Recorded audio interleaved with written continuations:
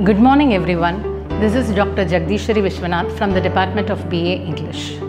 Today we are going to see Paradise Lost Book 2 by John Milton. He is a poet, historian, pamphleteer and is considered to be one of the significant authors in English after William Shakespeare. Coming to Paradise Lost, it is an epic poem written in a blank verse. And of course, it's a biblical tale.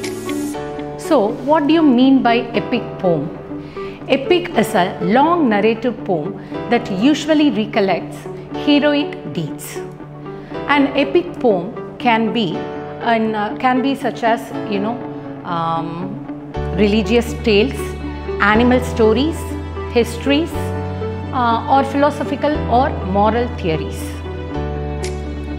Epic poetry has been and continues to be used by peoples all over the world to transmit their tradition from one generation to another. Coming to blank verse, what do you mean by a blank verse? Blank verse in poetry is something that lacks rhymes but do follow a specific meter. A meter that is almost always iambic pentameter. So what is iambic pentameter?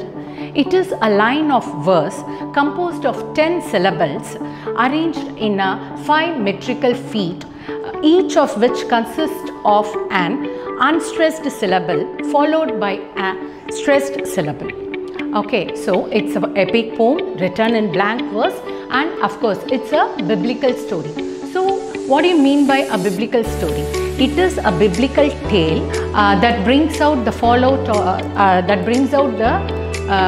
of humankind at the moment when Adam and Eve, tempted by Satan, eat the forbidden fruit from the tree of knowledge and was banished by God from the Garden of Eden forever. Okay, so Milton, the poem opens with Satan's throne, description of Satan's throne, and Milton describes the deceitful and cunning nature of Lord of the Hell, Satan, and his fallen angels, or you can call them as devils or legions. Okay, so Satan opens the debate in the pandemonium. So what do you mean by pandemonium? It is a state of of great noise and confusion, or in a single word you can just tell it as a chaotic situation. Okay, so he claims that the heaven is not lost yet. Heaven is not lost yet. He tells them he can Satan as well as the fallen angels can regain the heaven as well as their position as angels. Okay, so the poem begins with this description.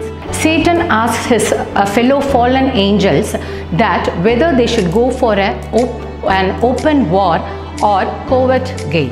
So what do you mean by open war? It is a war that is waged directly. Now what is a covert gain?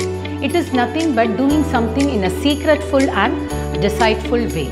So now he asks his fellow followers to come and propose whatever they are going to do. Okay, so the first speaker here is Moloch. Okay, so he is one of the strongest and fiercest fighter. Okay, and he proposes that they should go for an open war, and he adds that there is nothing to lose rather than the hell.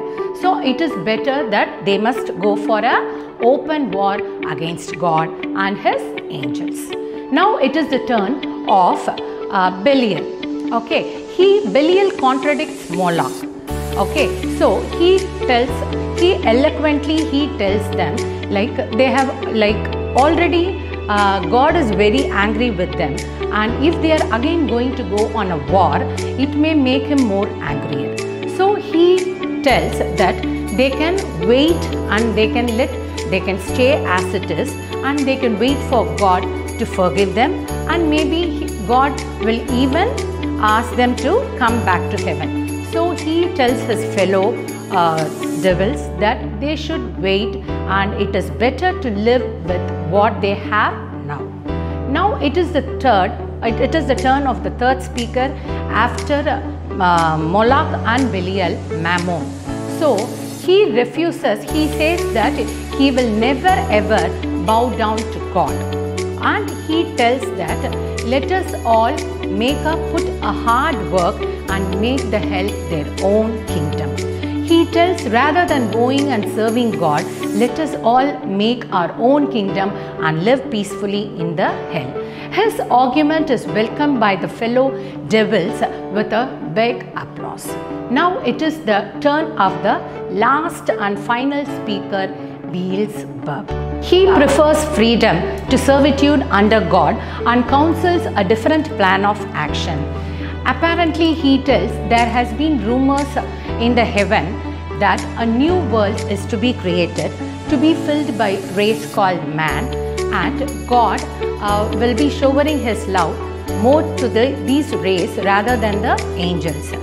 So he advises the devils to seek revenge by corrupting and destroying the new beloved race.